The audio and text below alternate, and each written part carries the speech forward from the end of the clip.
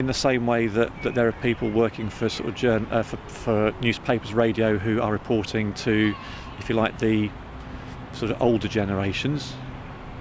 I think you as young journalists can ask sorts of questions that maybe others wouldn't get away with, and you can dialogue and sort of communicate with us and with your student age group in a way that older journalists can't. You know, every generation or every age group sees things differently, and I think it's great to have